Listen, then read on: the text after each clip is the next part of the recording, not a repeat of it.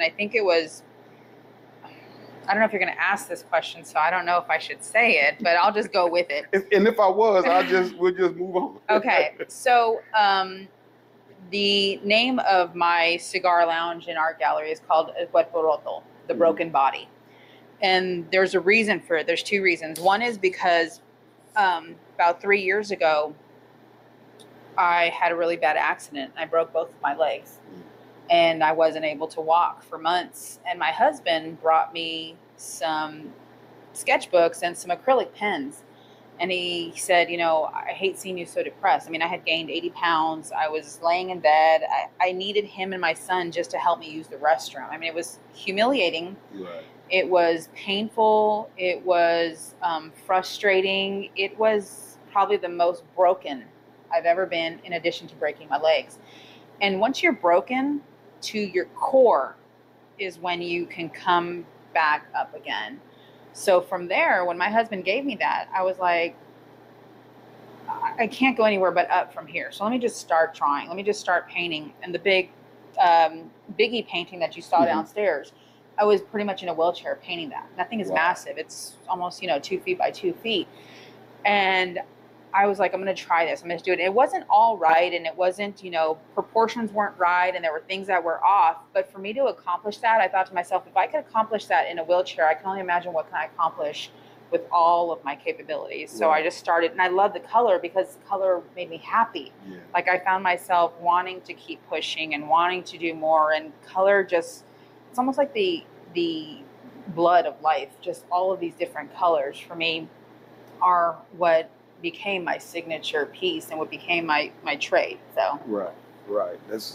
And yes, I was going to ask about that, the name. So yes. So since you brought it up, we can come back to the rest of them, but we'll skip to the name. Yeah. Can you say it again? El Cuerpo Roto. Right. Yep. Right. Yep. I was trying to figure it out and practice it at home. I'm like, you know what? I'm not. So you can just say the broken body. The broken body. So that's what it means. That's what that means. ECR. So when you were deciding, so first of all, what was it that made you decide to open up ECR? So the art gallery has been something I've always wanted to do ever since I was a kid. I grew up in Los Angeles, in a real poor area of Los Angeles, in the hood, the barrio, we call it. My mom was a single mom raising 4 girls, and all of the influences in my life were my mom, my dad, and all my art teachers. I mean, I could name every art teacher from elementary, junior high to high school. Wow. And I always told myself that if I ever make it, I don't know if you call this making it, but I would call this making it. Yeah. I would call this making it. If I ever made it, I wanted to open up an art gallery and give back to the community and showcase emerging artists that are students from specifically inner city schools. So that was the main goal, was to do that. And then my husband and I love smoking so much. We love cigars that I just thought, you know what? Why not incorporate a culture that has so much artistic influences? I mean, you have Cuba, you have all of these, the art of cigar making, you have all these beautiful, I don't know if they can see, but all these beautiful boxes here that people spend so much time putting their influence into. You have the labels, a lot of these emerging cigar brands that really pour their heart into it, and that's an art also. So I wanted to balance it with emerging artists in the art world and emerging cigar brands in the cigar world. Okay, that's great, and you've done that masterfully. When we walked through, like I was telling you earlier, just the forced flow, is extremely thought out and bringing you right up to the cigar lounge. And this is amazing. It's a great place. Thank you. An amazing place. Thank you. So what made you call it ECR? ECR. El Cuerpo Roto. Perfect. Close enough. A lot of it was my husband.